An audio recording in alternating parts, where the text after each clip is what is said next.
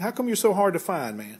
Man, you know, it's when you playing ball after practice, you be tired or whatever. You sure want to go home and lay down, you know. It's not just about avoiding the media, though, man. You like talking to us, don't you? Oh, kind of, just a little bit sometimes. Okay. All right.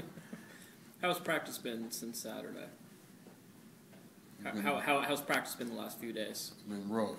Yeah. Like we've been going hard for the last 2 days because the loss they got down that middle. So I mean, coach been really holding us tight this week. What's he been stressing? Go ahead. I'll be second. Did you guys need that? Did you need? I think so. I think they needed it. They lost for they to realize like what for us to realize that that one loss to get us back.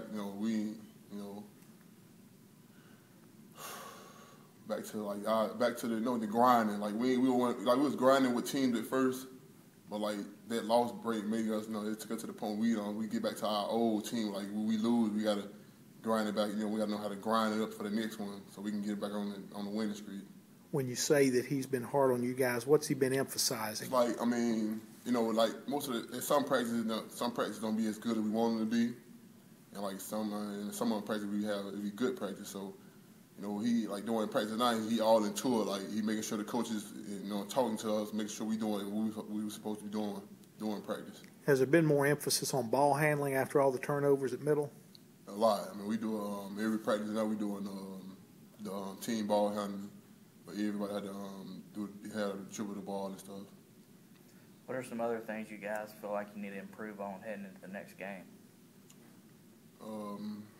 Let's see. This is our defense. Our defense and handling the ball and just handling pressure. Where do you think you are in terms of rehab and being fully back?